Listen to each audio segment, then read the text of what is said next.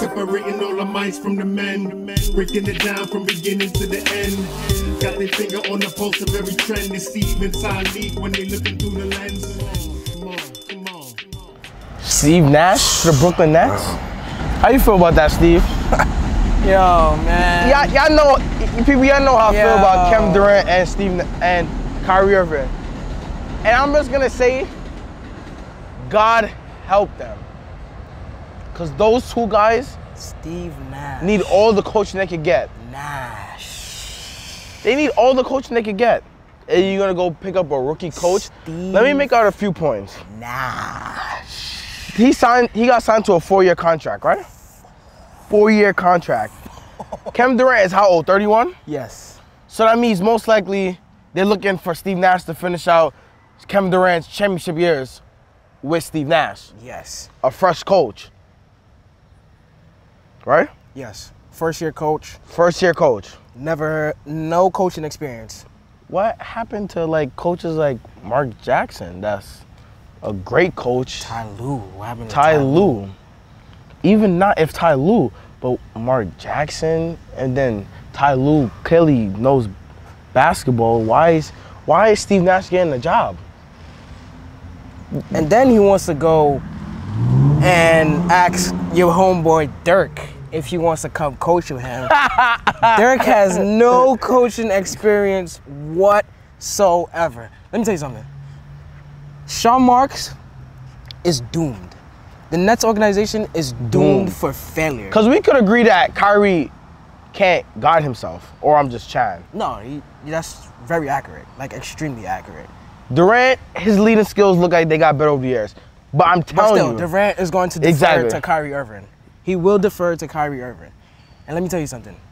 None of them are leaders. Sean Marks did not tell a soul he was hiring Steve Nash. You know why? Because they would have killed him, they would have killed him, and they would have killed him. They would have crucified him like they crucified Jesus. But it looked like the players, I saw Spencer Dinwiddie post on Twitter and said, y'all wanted the third superstar, here y'all go.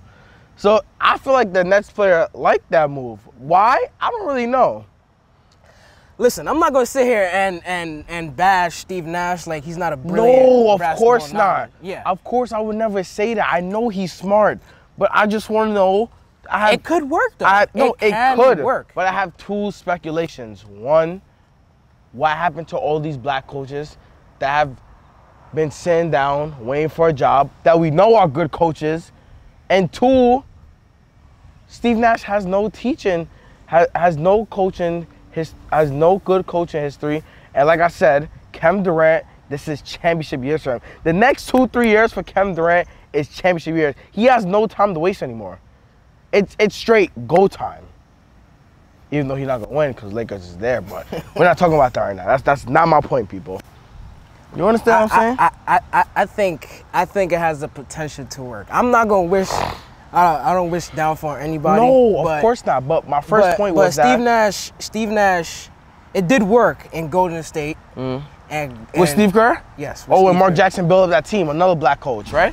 Yeah. Oh, when they went from 20 wins to when Mark Jackson to 30 wins to 40 to 50, right? Then Steve Kerr came and take it after he built up Draymond Green and all those players, right? Yeah, but and built up that defense. We're not gonna sit here and take away credit. No, Steve Kerr still did his thing with the offense. He brought that offense to 100. Yeah.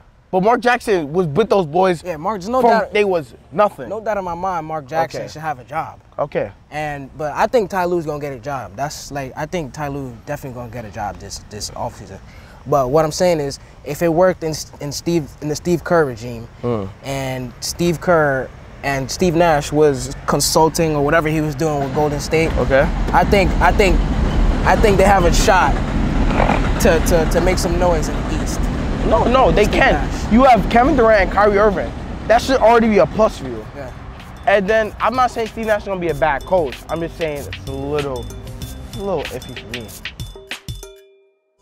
Separating all the mice from the men, breaking it down from beginning to the end. Got their finger on the pulse of every trend. It's Steve and Talik when they looking through the lens.